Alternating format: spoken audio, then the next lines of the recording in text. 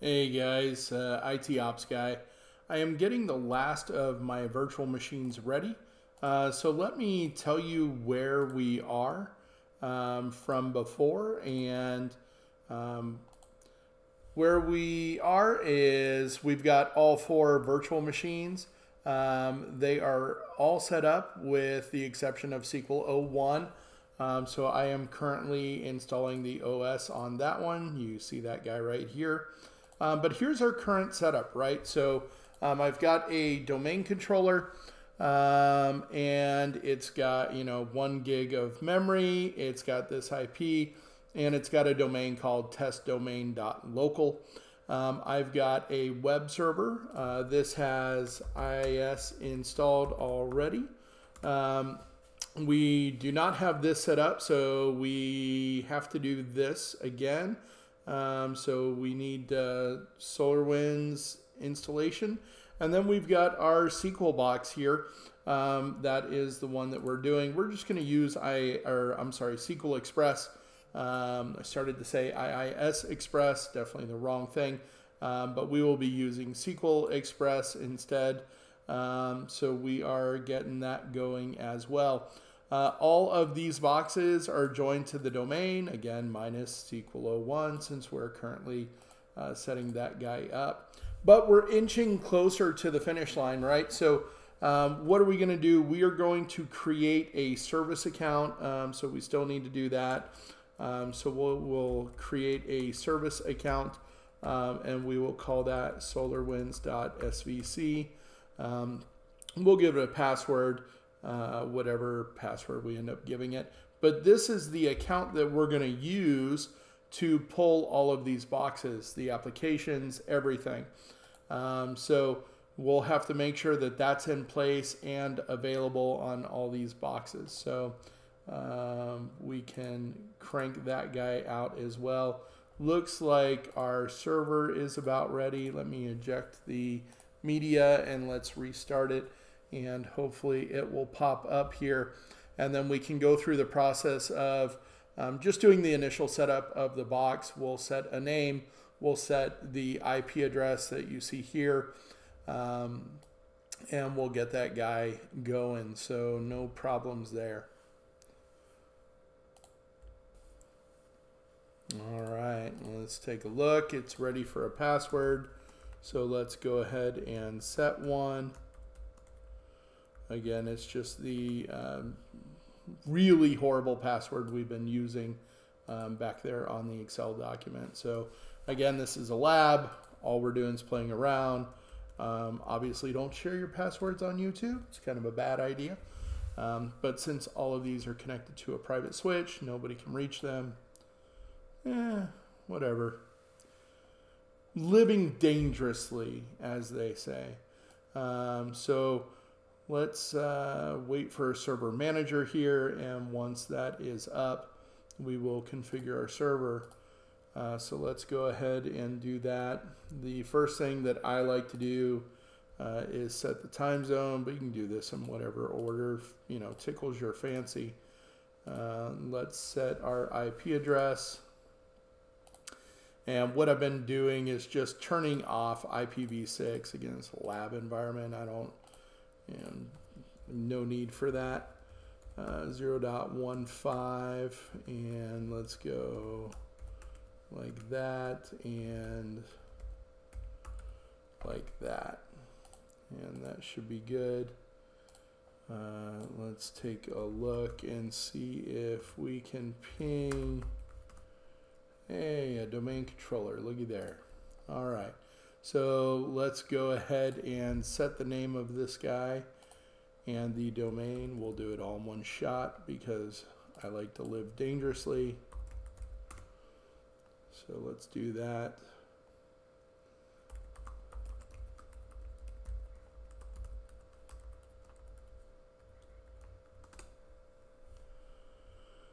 And we will get this guy to join the domain. So I had a heck of a time, by the way, because I've got some finite resources on the box, figuring out how much RAM every box was going to have. And so if we're looking at this, You know, we ended up for DC01, it has up to 1.5 gig, but it's using dynamic memory. Web 01 is 1.5 gig. SQL 01 has up to 3 gig, and Solarwinds 01 has up to 3 gig. So all in all, that's 9 gigabytes total that I am giving to this lab. And then we actually modified this. So this has 6 CPUs, and my SolarWinds guy has 6 CPUs as well. So a little bit more than what I anticipated, but it's okay. So get that guy set up.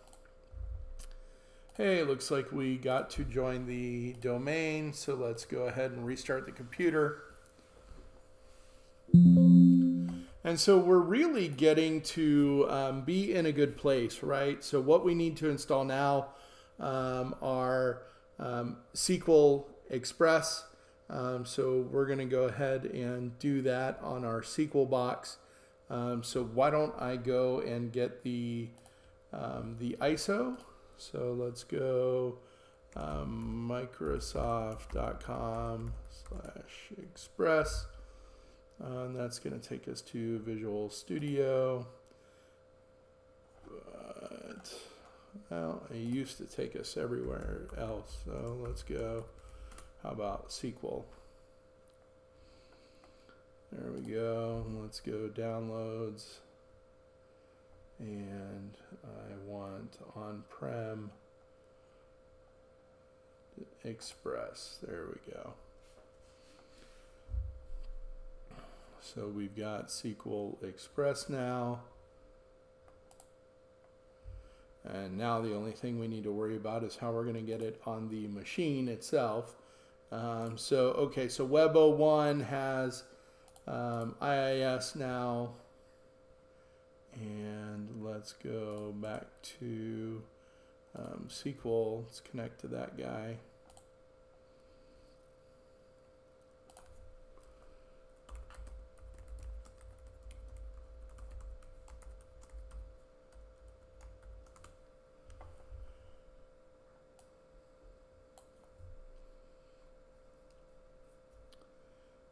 And now we just need to worry about getting it.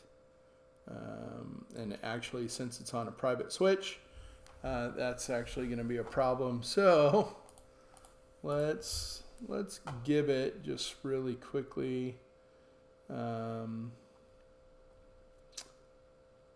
different.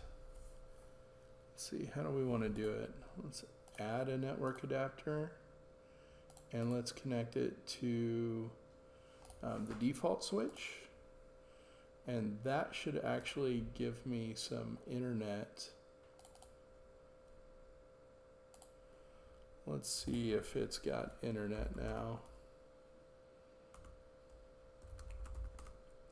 Whoops.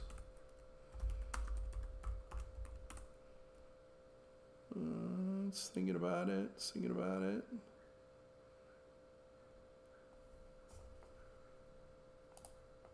Oh, did we finally? There we go. All right, it found a route. So let's do the same thing here that I just did on my local box. So we can get, I don't want to sign into Edge. Hurry up, just give me a browser. All right, get started, confirm, stop.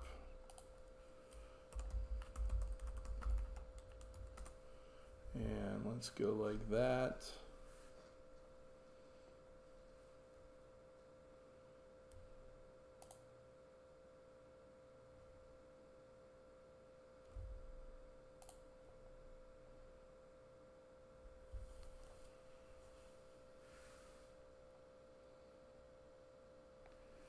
Ugh, 2 interfaces, not the way to go.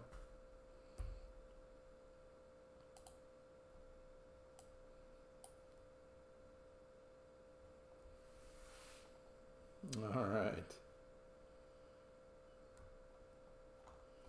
Where were we? We need downloads. And let's do Express. Oh. Here, let's do developer. Since it's technically for non-production and this is a test, I think developers is probably probably right. Web and small applications. Maybe that's what we'll do. We'll do Express.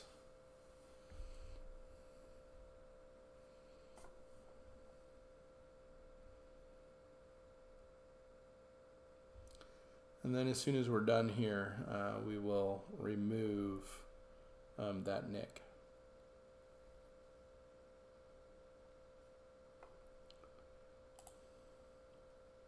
So this is going to be SQL Express.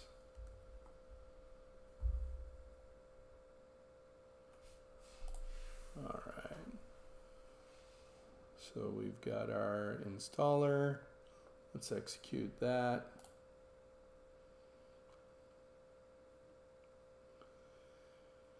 And I'm just going to use all the default settings essentially all the way through. So we're not, not too concerned about it.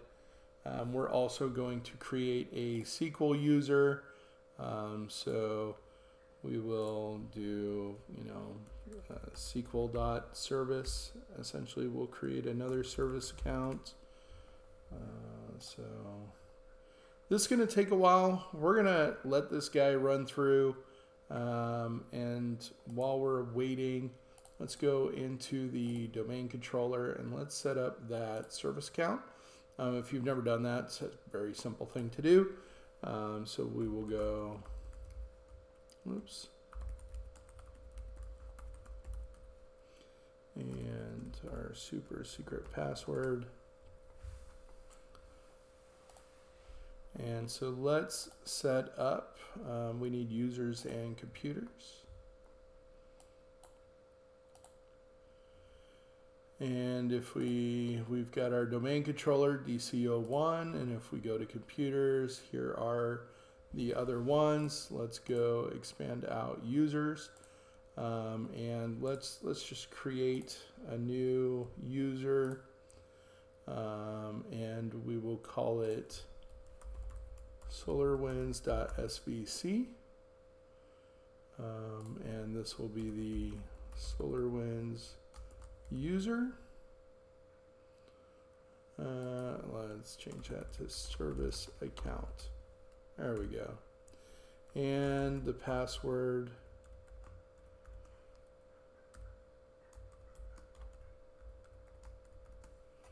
And we're going to say the user does not need to change the password, and the password never expires. All right, and I am going to put that user inside of the domain admins.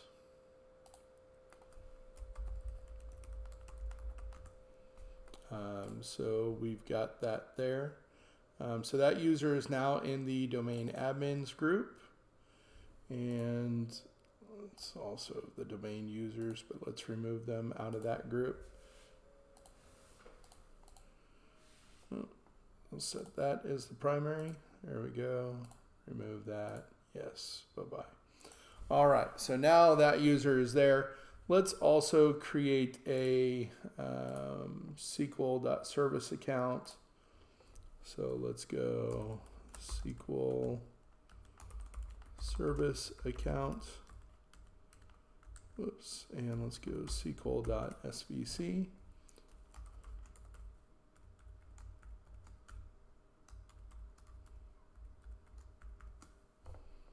Again, we'll uncheck that and say it never expires.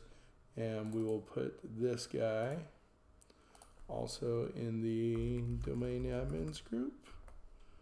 We will make that primary and remove that. All right. So we've got a couple of domain users. Let's switch back to our other machine. So both of those accounts, by the way, are that just wanted a slightly different password. So here we go. Let's do, what do we want to do? We want to do probably custom and put the media there. That's fine. All right, so it's gathering all of the files needed. And now we're just essentially going to wait while it's getting those files. So I will catch you guys once SQL is done installing, and then we'll start installing the Solarwinds bins. So we're getting really close, but appreciate you guys. Keep watching.